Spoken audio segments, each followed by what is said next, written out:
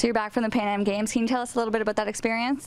Yeah, it was a great experience. Great to meet some new people on the team, get familiar with the Canadians, because the qualifiers are coming up soon. So it was good to get together for a little bit, and I mean, we could have done better, but it's all right. We're okay with it right now.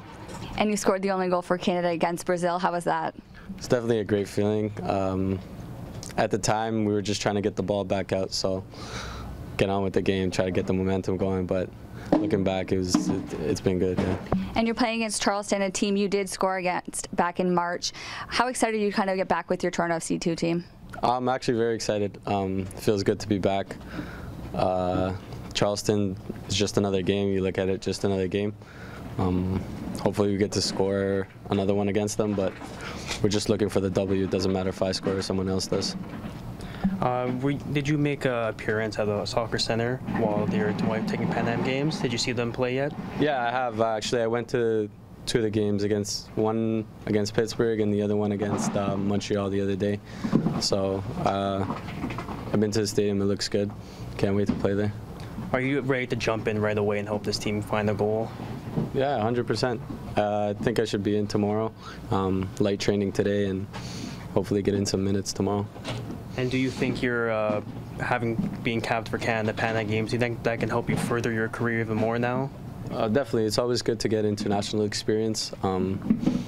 This was my first time, and for the most part, I think it was pretty successful. So it's definitely good. Well, you spent some time playing yesterday against Sutherland. Just talk briefly about that, how much it means to guys like you, some of the younger players, playing professional players from Europe.